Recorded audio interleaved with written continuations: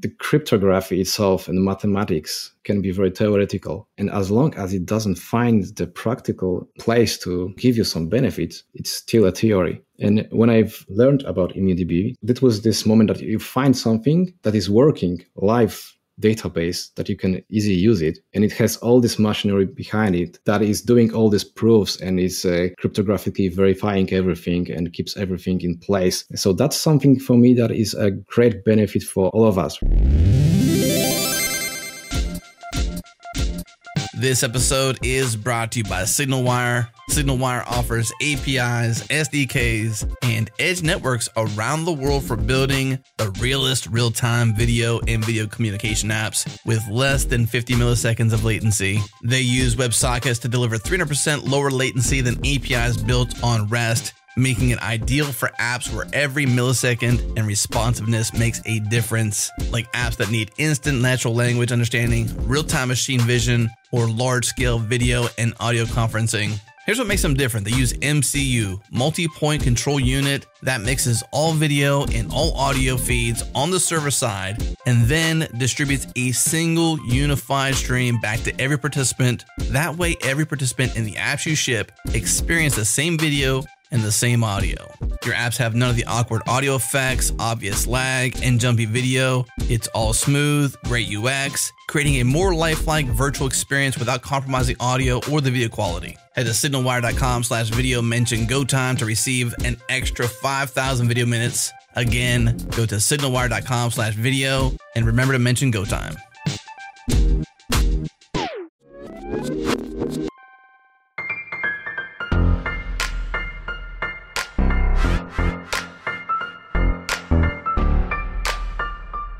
Let's do it. It's go time. Welcome to Go Time, your source for diverse discussions from around the Go community. Subscribe today at gotime.fm and follow the show on Twitter. We are at GoTimeFM. Special thanks to our partners at Fastly for delivering Go Time super fast all around the world. Check them out for yourself at fastly.com. That's all from me. Here we go.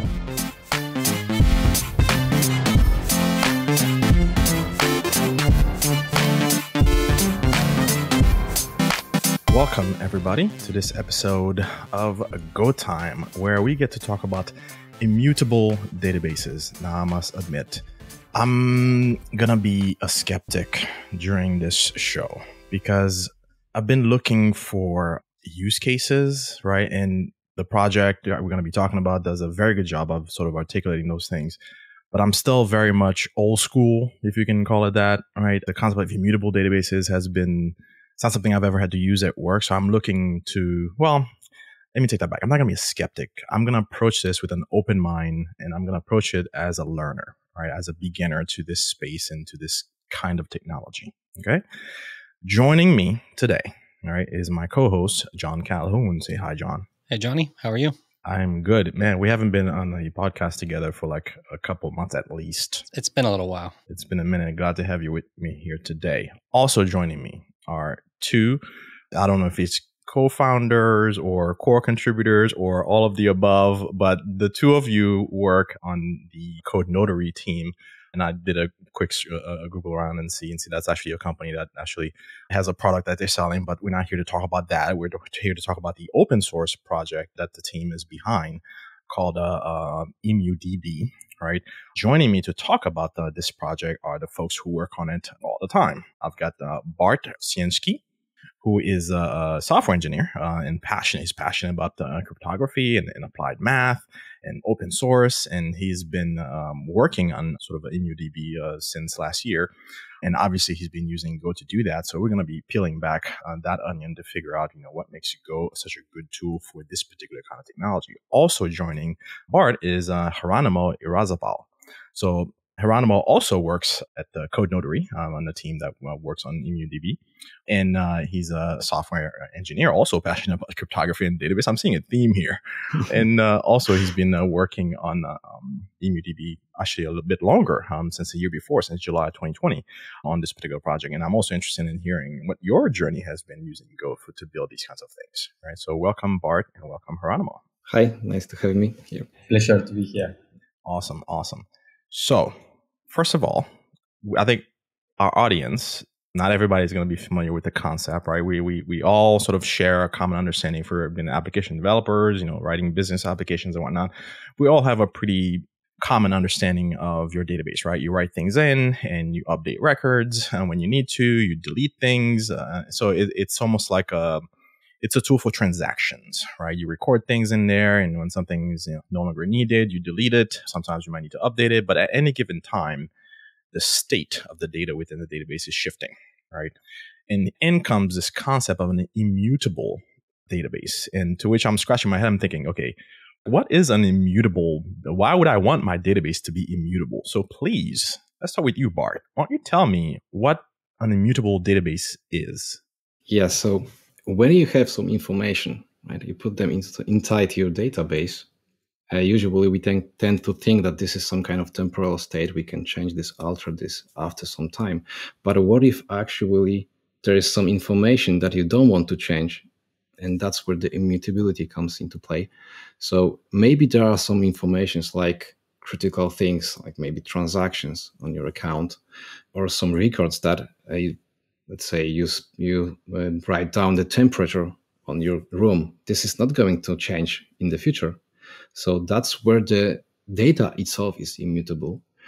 And immutable databases try to work with this kind of information, right? So with the information that won't be altered, or maybe in a different way, sometimes the data can be altered, but some properties of this information should not be changed, like the history of the values.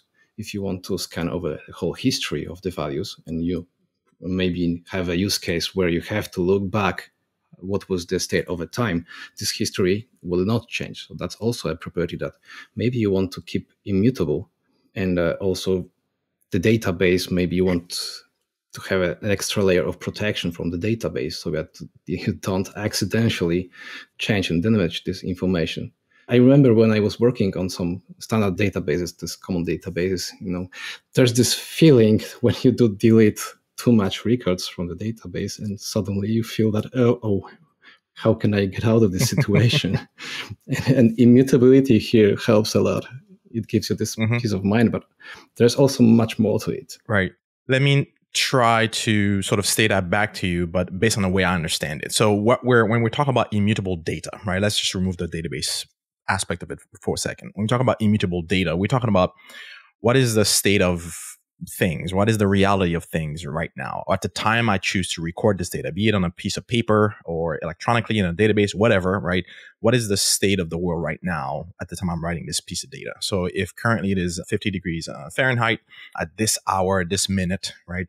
And in another hour, right? If the temperature rises by 10 degrees and now it's not 60 degrees, you're not changing the past. You're not changing when it was 50. You're basically adding a new record saying, okay, another snapshot of this data means that at this hour, now it is this temperature. So it's almost like you're dealing with sort of an append-only logging kind of situation where at any given time, you're able to sort of go back in history to figure out what was the state of the world at this particular time, this particular point in time.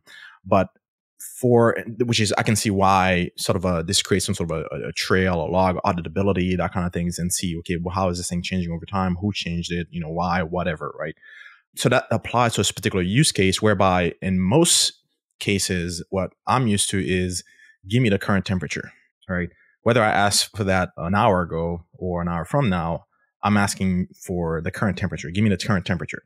So what you're tracking behind the scenes, multiple versions of it, that's kind of your business. But sometimes I just want whatever the current value, however you determine that, I want whatever the current value is, right? So those are slightly different use cases. So it seems to me that immutable databases are about keeping history of things, right? Not about sort of being almost like your primary database. Like if I'm building a weather app, right, I may want to see, right, what the historical value is, but if we change that a little bit and add, say a financial services app or something, an app for a bank, for example, right, when I can see my account balance over time, and every time this entry was sort of every time my account is changed, right, maybe a new purchase or a debit or some sort of deposit, I'm tracking that over time.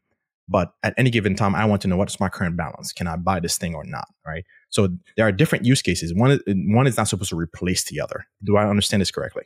Yes, in a sense, yes. So basically, this immutable database is like a water over time, but it also contains the most recent state. Like if you want to check the balance, your current balance, it will still be inside this database. So there is still a use case as a primary source of information, but it's actually more about protection against some kind of tampering with the history. So if you want to make sure that the current balance is the true information, how can you be sure that someone did not do some kind of change in the history, alter the data? How can you be sure that the current state is actually valid? Let's have a use case where there is a banking application, like a simplified use case, and there is a user. If you want to check your current balance, you open this application, check the balance, then you do some purchases, and then you check the balance again. So you intuitively check if this thing match. So if the previous state, previous balance, and the price that you have to pay, if this all matches. If it doesn't match, you start being suspicious. Something is wrong. And immutability also and verifiability can be used to actually make sure that not only the user can do this. So you remember the old state, you know the current state, and you can somehow check if this is consistent. And immutability here, and especially in ImmyDB, gives you tools, cryptographical tools, to make sure that actually the database did not lie to you. So once something was written in the history, the database cannot say that it was something different. It cannot lie to you, because if it would lie, then you will immediately see this because of this mathematical proof. So if there's something crucial like audit logs, which after some time you may want to do some investigation, what happened over time, this gives extra protection that you can rely on this information, because database has proven that up till this point in time, it is consistent with the whole history. Okay. I think you were covering a lot of problems that are addressed by immutable databases. First, I would like to clarify, immutability is an overloaded term, because as Johnny, you were mentioning, with immutability, we usually refer to systems or data structures that are append-only, that treat changes or updates as a new data, actually.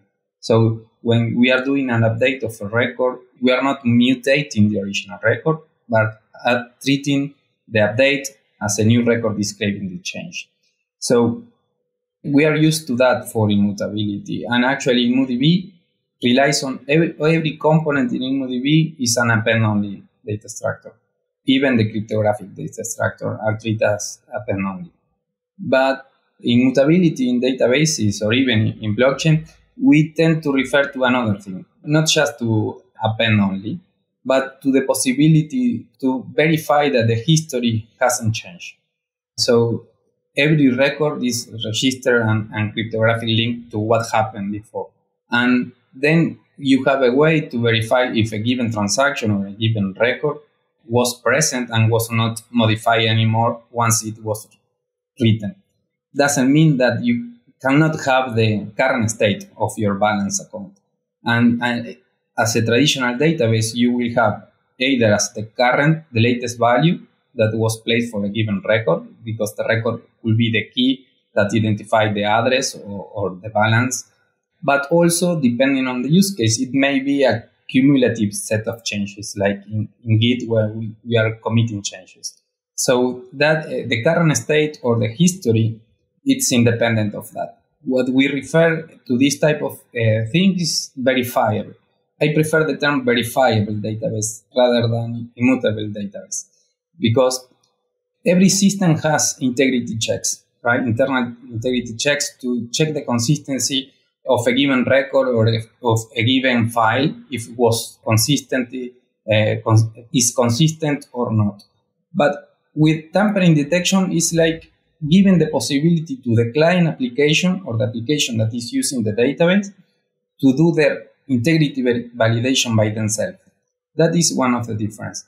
Is the application that is receiving the data from the database who is able to run the integrity check to validate that the data that was received was not modified since it was written. Okay, let's pull on that thread a little bit. So we're not talking about the clients sort of being or maintaining a copy of whatever data you might have at a central sort of immutable database or verifiable database, right? You're talking about some sort of a cryptographic verifiability of the data.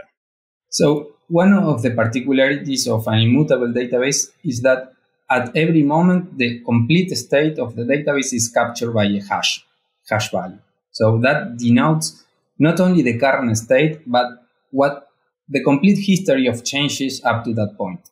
So the client in InnoDB, for instance, or in other immutable databases, is the client who needs to keep track of this current state, the latest state that is known. It's like in the example that was mentioned regarding your bank balance account. You may know what was the latest state that you can trust. And based on that and the new changes is where you can compare. You have the base to compare the new changes or the new results and so on. But the client only needs to keep track the state of the database at any given point. That is the minimal information.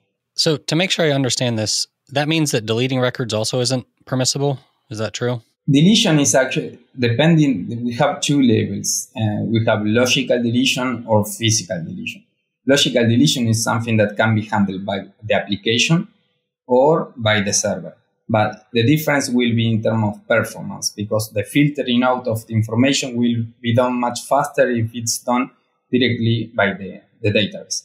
In InnoDB, we currently have support for logical deletion in both manners, like deleting a key, for instance, or by providing an expiration date.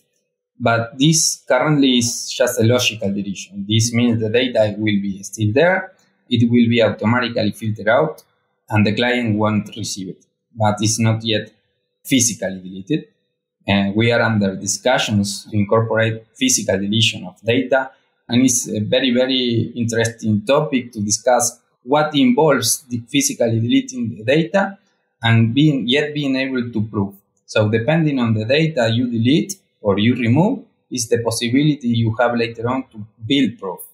So it's a very, very interesting topic.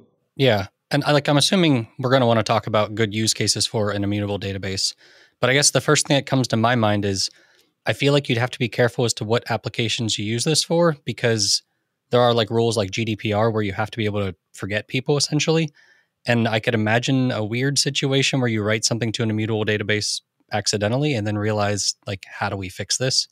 And actually, GDPR is the main reason why we started actually thinking about physical deletion, because some laws require from you to make sure that the data is not accessible at all after some time. Of course, the rules are not clear because sometimes you have to hide the data from the users, but then you have to keep it for a longer time because there may be some kind of investigation later on. But still, it is possible to actually remove the data. And maybe there is a different reason for that. Because if you have append-only structure, append-only data, and you start putting too much data into it, you will just run out of space. And after sometimes you want to reclaim maybe this space, or you have physical constraints of your server and you have to deal with that, and there is a production system running. So maybe you want to just wipe data that was longer, that is older than some point in time in the past. And still, the state, as Hieronymo said, the state of the database, the hash of the database contains all the history. So this is a very interesting topic. So you no longer have the data, but the state needs to calculate this data in so that you can still prove that the new changes added to the database are consistent with the whole history since the beginning. Regarding use case, a few months ago, there was a situation with a famous tennis player and the COVID-19 results. And there was some news regarding multiple results depending on when it was queried from the service. Of course, if that data is stored in an immutable database or in blockchain, then it will be possible to actually know if that data was consistent or was tampered with. That is kind of use case in a more traditional system of service. that it may take time to use a immutable database in this type of system or service, but I'm sure it will happen with time. So it's not about just sensitive information like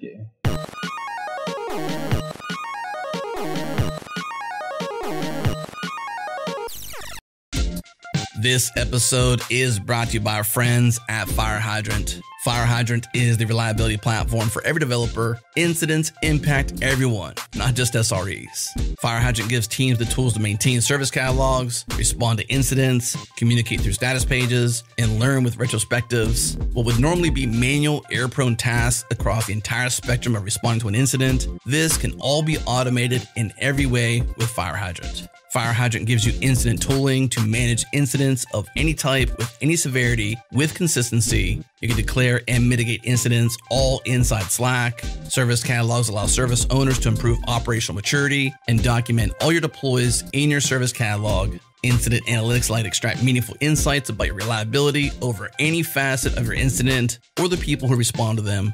And at the heart of it all, incident runbooks, they let you create custom automation rules to convert manual tasks into automated, reliable, repeatable sequences that run when you want. Create Slack channels, Jira tickets, Zoom bridges instantly after declaring an incident. Now your processes can be consistent and automatic. Try Fire Hydrant free for 14 days. Get access to every feature, no credit card required. Get started at firehydrant.io. Again, firehydrant.io.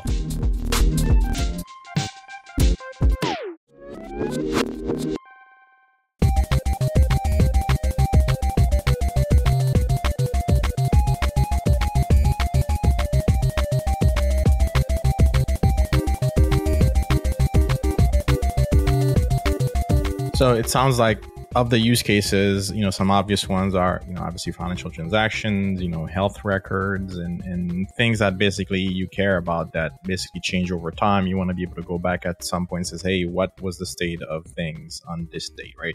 But and be have a high degree of confidence that this data hasn't been altered, hasn't been modified or anything like that. That's the key takeaway here from what I'm gathering. So I'm curious, what drives folks like you into this particular domain problem? Why immutable databases? Of all the things you could be working on. Yeah, I think we both say that we like playing with cryptography and math. For me, personally, when I start learning about ImmuDB and what techniques it uses, the cryptography itself and mathematics can be very theoretical. And as long as it doesn't find the practical place to give you some benefits, it's still a theory, right? And when I've learned about ImmuDB, because I joined the team a few months ago, that was this moment that you find something that is working, live database, that you can easily use it. And it has all this machinery behind it that is doing all these proofs and is cryptographically verifying everything and keeps everything in place. So that's something for me that is a great benefit for basically all of us, right? So previously we could think of this. Maybe there is a project that I want to create and it would use this technology, but then I find it hard to implement this. And suddenly I find this kind of database where I have very easy interface and I can just take it and use it. So for me, that's the major goal of projects like ImmuDB. So we have a lot of knowledge, and actually majority of the cryptography and all these algorithms were invented a long time ago. And right now we only started implementing them practically. And that's where I think ImmuDB that's where the goal of the project is. Give people the way to use immutable database in a simple way. Yes. Before giving the explanation how I end up here, but actually using ImmuDB for application developer is exactly the same as using a traditional database. You can download the ImmuDB binary or Docker container, and you will use like any other key value store or SQL database as well.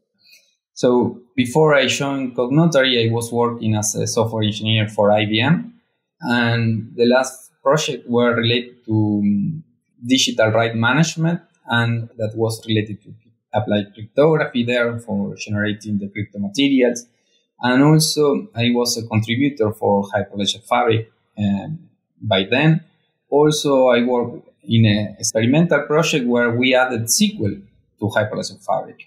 And we added SQL support into the chain codes, like actually in the smart contracts.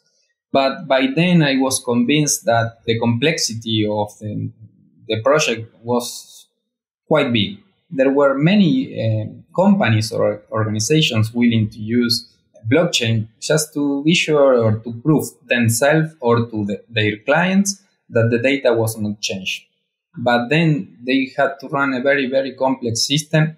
So I always thought about the possibility to have just a traditional database with the verification possibilities. So to have the same verification capabilities like a blockchain provide, but thinking of single organizations being the owners of the data, but yet to fulfill with auditory requirements or to prove to their clients that the data has not been changed.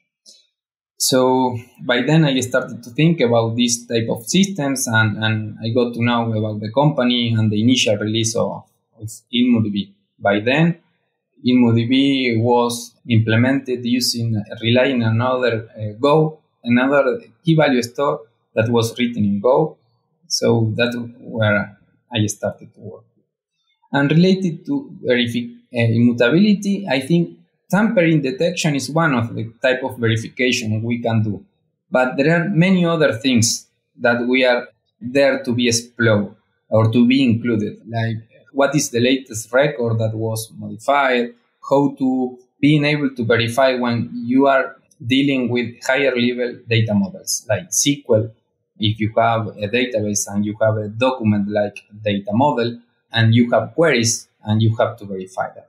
So there is a lot of things to yet to investigate, to explore, and to, of course, to implement. Mm-hmm. So it's not lost on me. You mentioned blockchain. We'll come back to that. You piqued my curiosity when you said that you support both SQL. You can use it both as a sort of traditional sort of RDBMS, SQL database, or as a key value store. Why the dual modality for accessing data? Actually, everything starts as a log. So immutable has a composite construction. Everything starts as an embedded database. So immutable can be used as an embedded database that is a set of logs. Append-only log that is verifiable. It's like a transparency log. So you can access, one of the difference of a traditional key value store is that you can access a given transaction by its ID, its unique ID.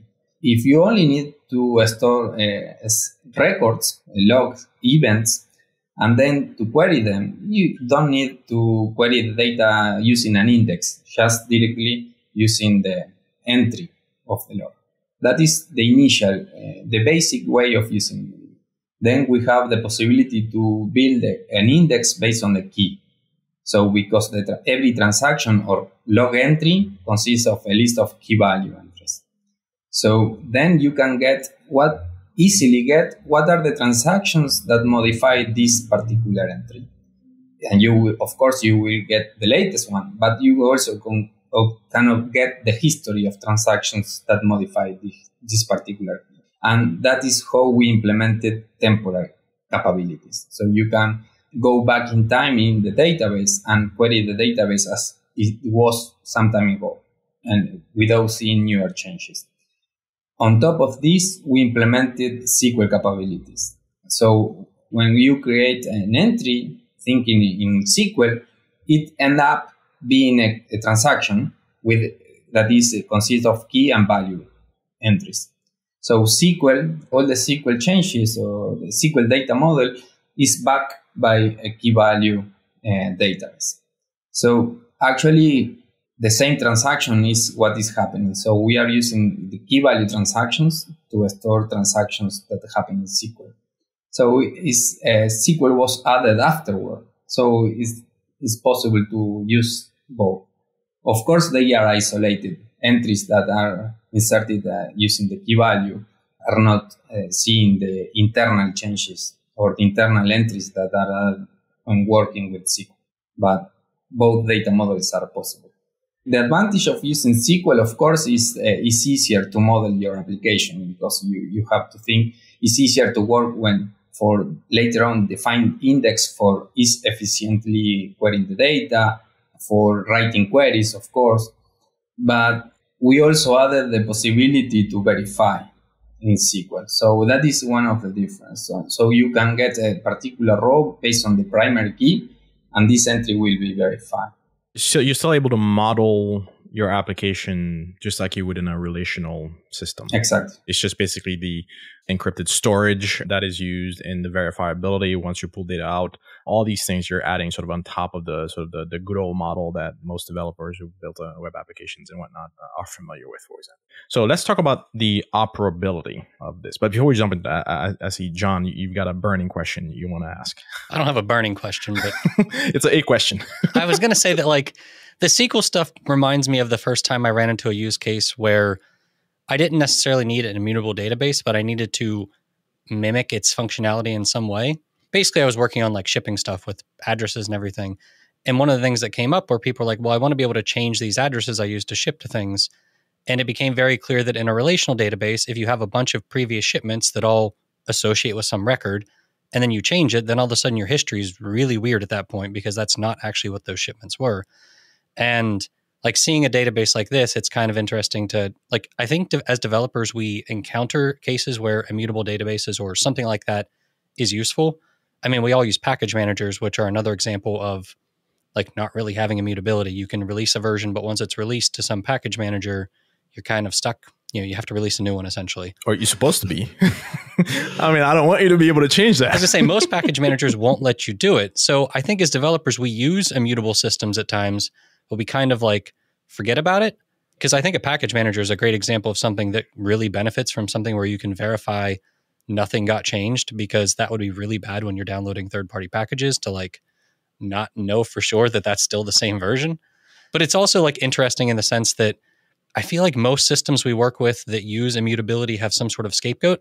The best example I can give is like Git. We always Git where you can have the history and it's supposed to basically be immutable, but there's always ways to force changes and to like to rewrite history, which is not necessarily a great thing, but it's possible. So knowing that developers at some point want to like rewrite history and stuff, do they have to come into using ImmuDB? Like they can't come into it, I'm assuming, with the same mindset of like, I can use this exactly like a SQL database.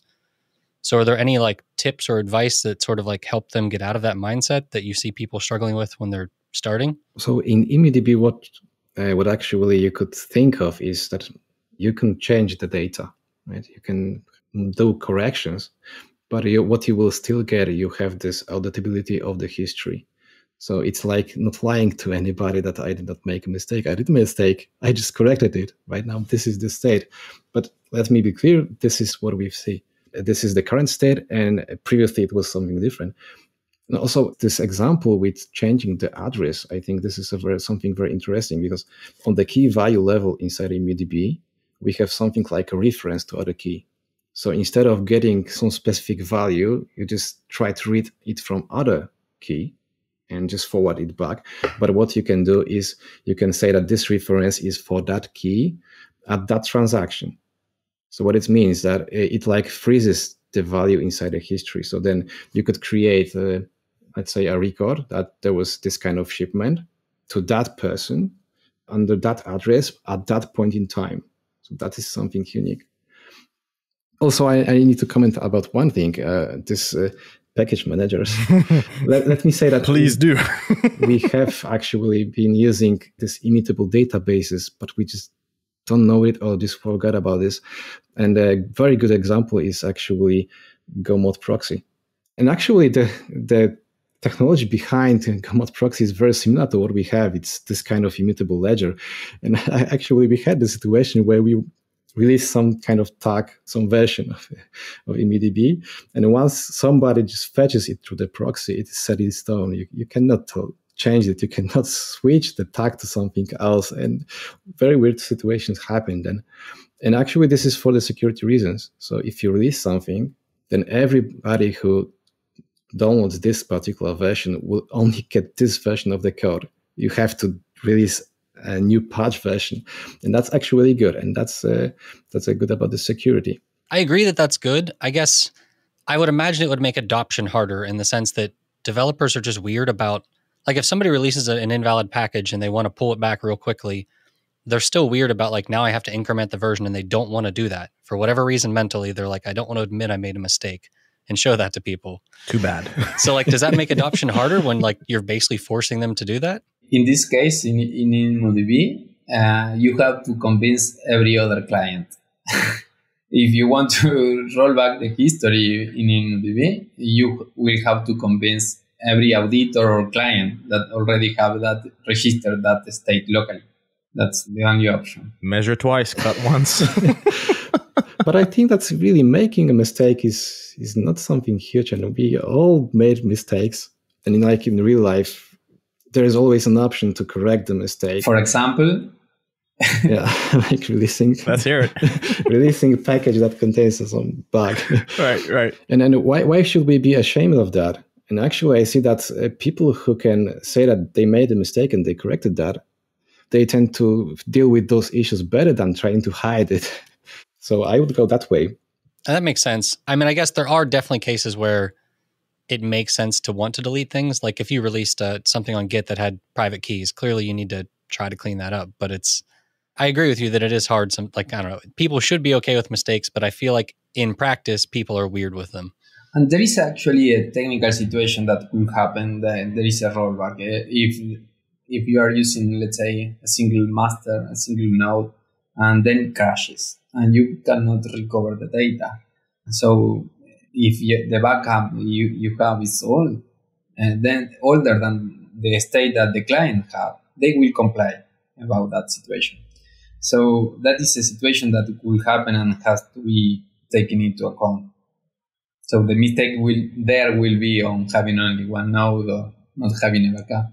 I think it's okay to admit mistakes. Mistakes are part of life. It's okay, just make a new thing and put that out there, and hopefully people don't download your mistake before you had a chance to replace it.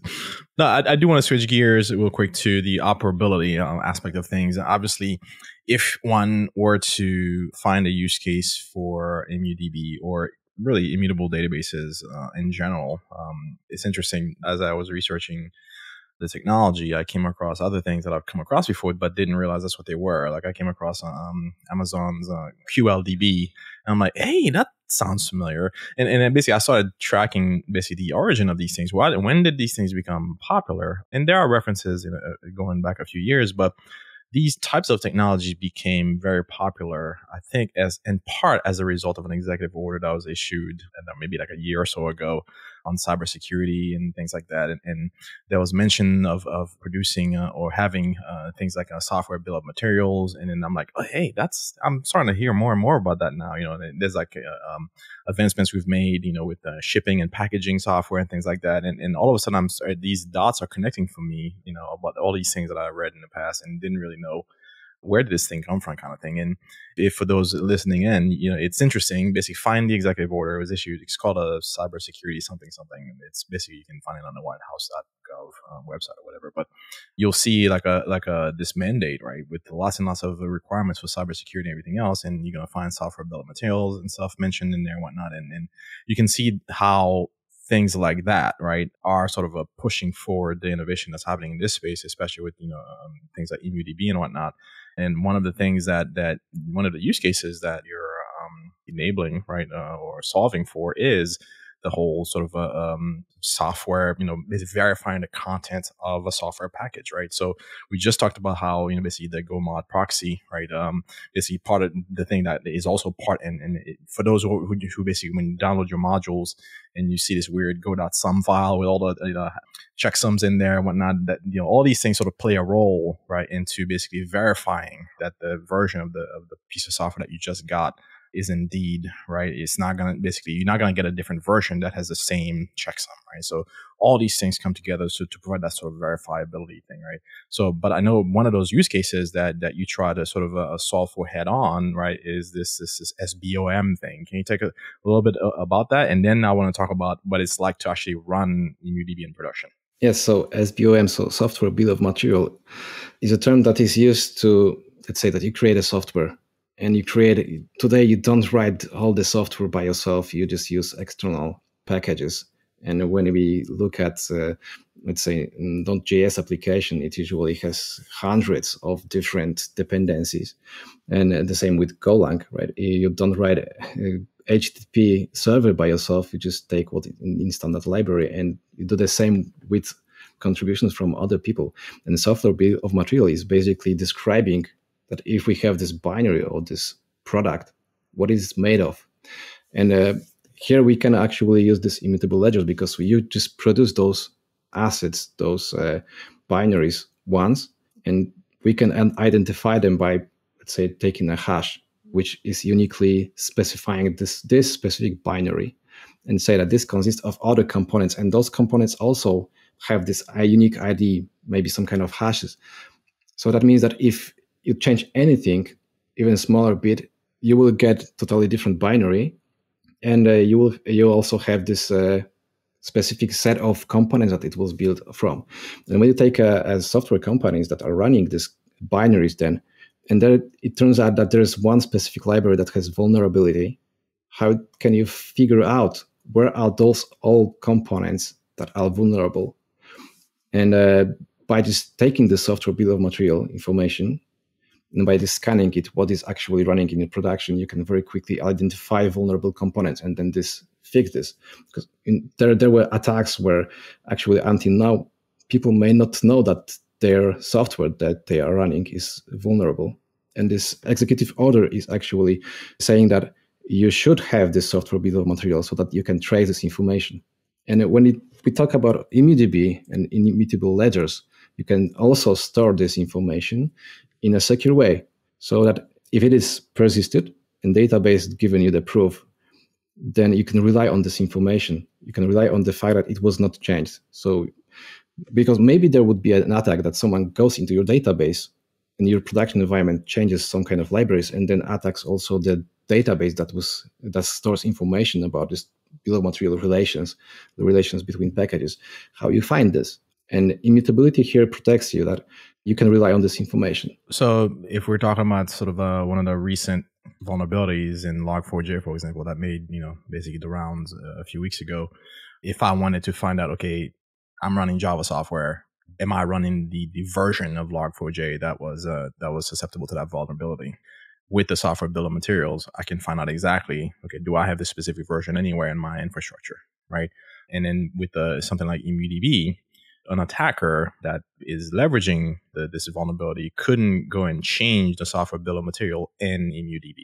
They couldn't say you're not really running the vulnerable software by changing the software bill of materials in ImmuDB, because you'd have to convince the clients that wasn't true, right? Or that change was true, whatever it is that we're changing. Yes, exactly. And actually, that is what is the base for the Code Notary, the company that is building ImmuDB, the base of their financial, let's say, base, that there is this Code Notary cloud that is using ImmuDB to actually store this information. Because it looks like even if you don't have to, if you're not obliged to have this software bill of material, then it's still good to have this information. Because Log4j came out a few months ago, and it was a very critical vulnerability where you could execute a code by just sending, in many cases, some packet to the server. And we know that there will be more vulnerabilities like that in the future. So it's better to right now be prepared and to start creating this software bill of materials. And when such vulnerability will happen, to quickly find it. Okay, cool. Very briefly, does running ImmuDB, is that process markedly different from, say, managing your traditional RDBMS or your traditional key value store?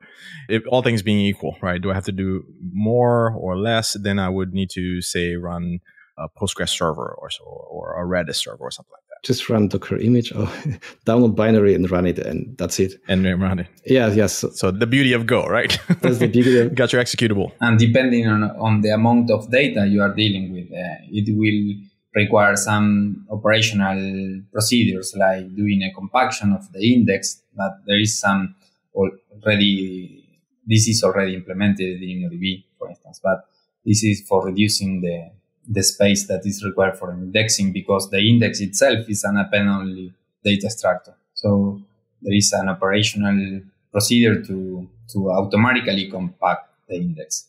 That is one of the things to take into account.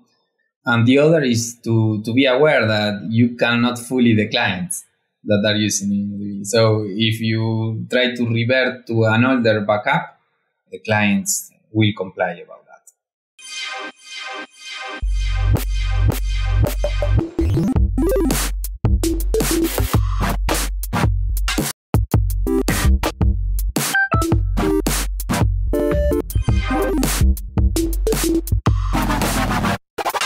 Hey there, it's Jared again. Have you heard about Changelog++? It's our membership program you can join to directly support our work on GoTime. As a thanks for your support, we hook you up with an ad-free feed, discounts on merch, plus some bonuses like extended episodes. Sign up today at changelog.com/++.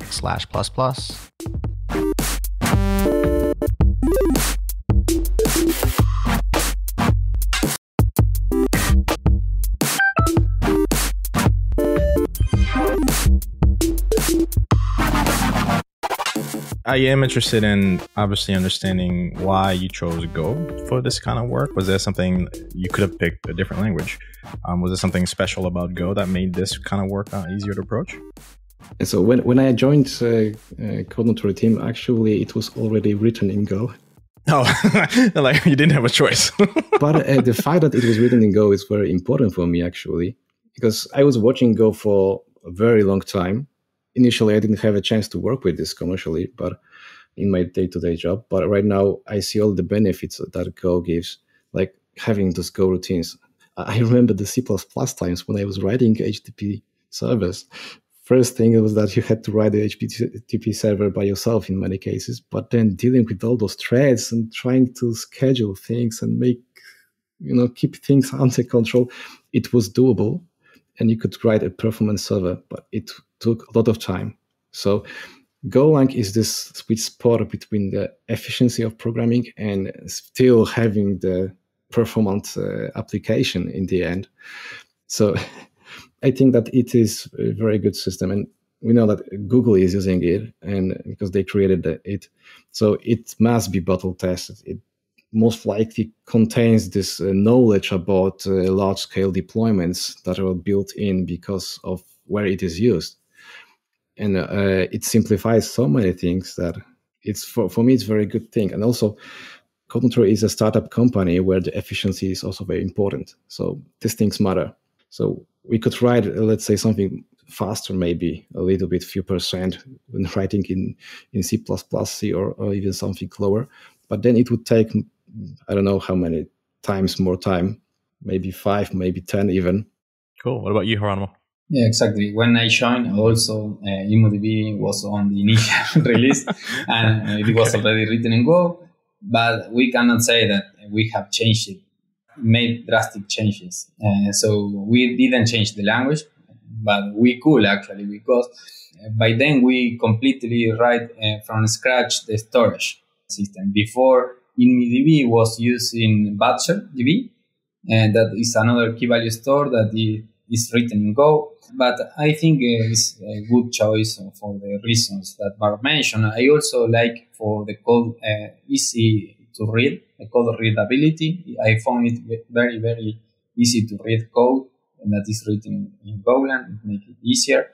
Having a standard format for the code is reasons. Yeah, you seem pretty content with it. He's like, that's all there is to it. Yeah, that's awesome. Good you mentioned the formatting of Golang code, because in C++ there was always a war, which one is better and what to choose. Yeah, nobody loves Go font, but everybody loves Go font. Yeah. Actually, I love it since the first use, I must say. John, you got one final question before we switch it over to unpopular opinions? I'm fine with jumping to unpopular opinions. Here we go. It's that time. Ooh, hope you brought the goodies, gents. All right, let's get the tune going. I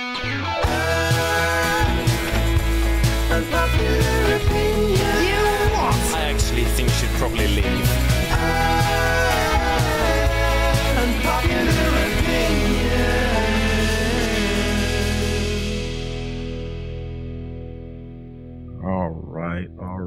All right. So let's go with Geronimo first. What you got?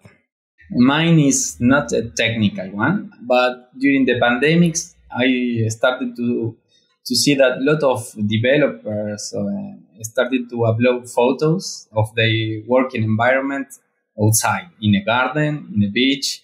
For me, it's impossible. I don't know if it's just me or those photos are just illustrative, like when you see a hamburger ad. So that will be. I don't know if it's just me or... I mean, you've got a whole gym sitting there behind you. Yeah, that is actually, this is related to what Bar is going to mention probably. It's like, these people just stuffing their faces. I mean, instead of a gym, they just put some flowers and gardens behind them.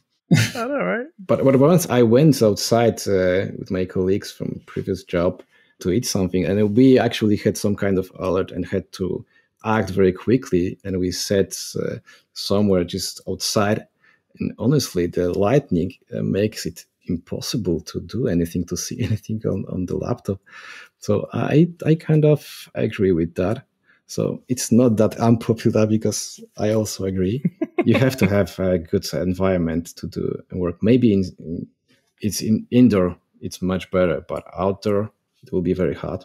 I feel like every person's like unique in what they can and can't work with, because like some people love co-working spaces, and it's not that I hate them, but like I would never want to go to one every day of the week.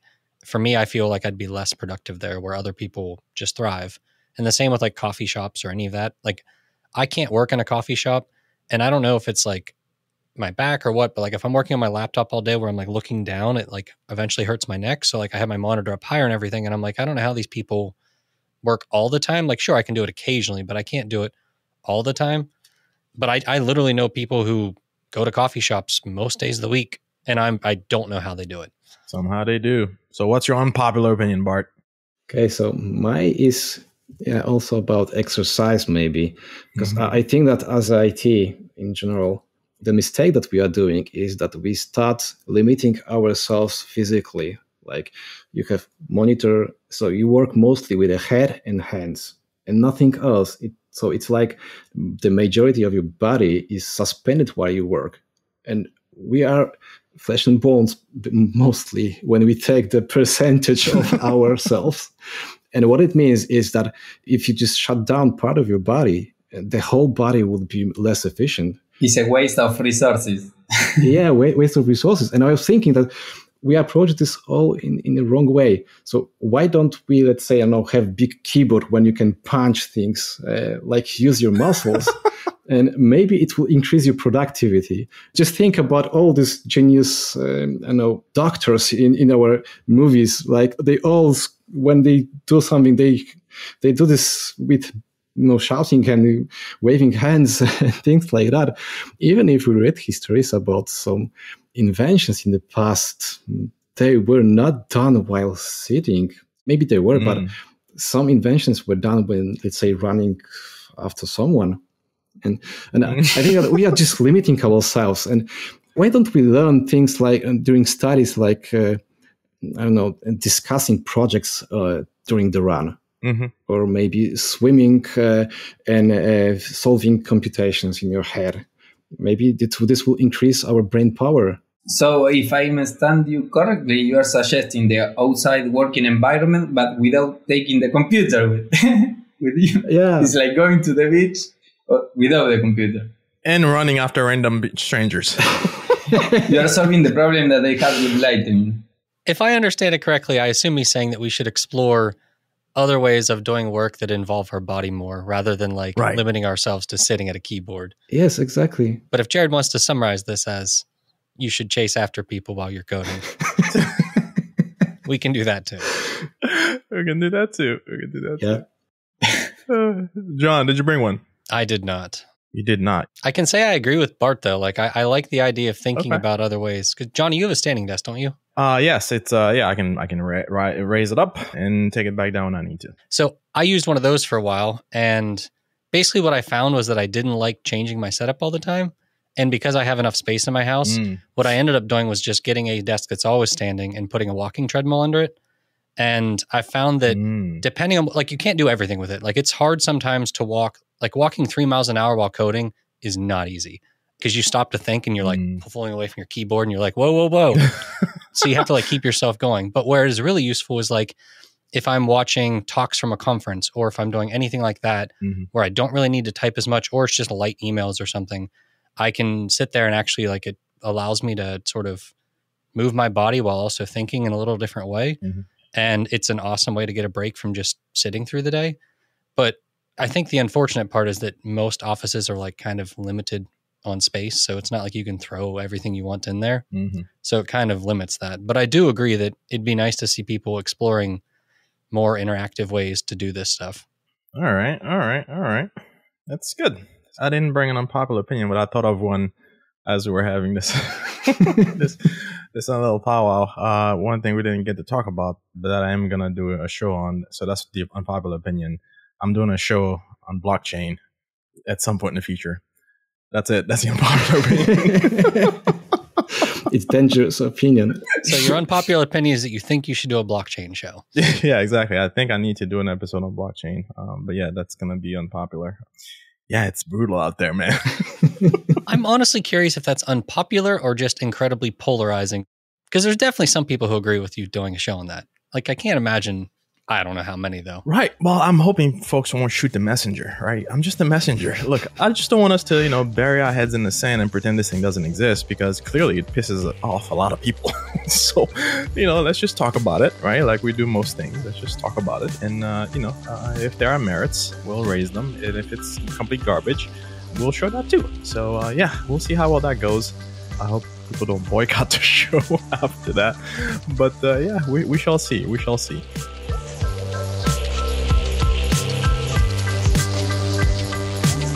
That is go time for this week. Immutable databases. Your thoughts? Let us know in the comments. There's a direct link to the discussion thread at the top of your show notes. Everyone on this episode will be notified of what you have to say, so it's a great place for follow-ups, clarifications, links to related projects, stuff like that. If you're a first-time listener, welcome. Don't forget to subscribe at gotime.fm. We are also in your favorite podcast app. Just search for GoTime. If this is your 10th listen, your 100th, your 1000th, whatever order of magnitude you have with us, we'd love a review and recommendation. Special thanks to Fastly for CDNing for us all these years, to Breakmaster Cylinder for the fresh beats, and to you for listening. We appreciate you. Next week, Matt and John are joined by Ed Welch to discuss logging, and more logging. Yeah, a lot of logging going on there. That's one to look forward to next time on Go Time.